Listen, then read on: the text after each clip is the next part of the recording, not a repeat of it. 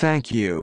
I still remember being 8 years old or so, 1990, and wanting a computer that was fast and looked good.